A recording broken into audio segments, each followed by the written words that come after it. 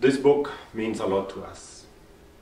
It is the Bible in which we read every day, where we get inspired for values, for ways in which we want to look into relationships, the ways in which we want to live together also as men and women.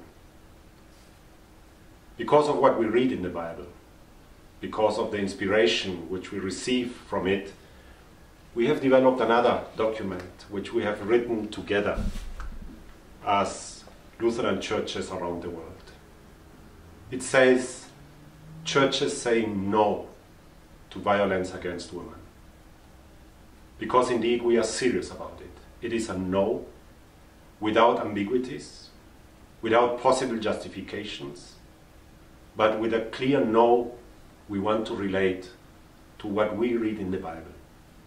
There shouldn't be space. There shouldn't be explanation. There shouldn't be justification to allow and condone violence against women. So therefore we join all who today and in these days are saying that indeed there is no excuse for violence against women.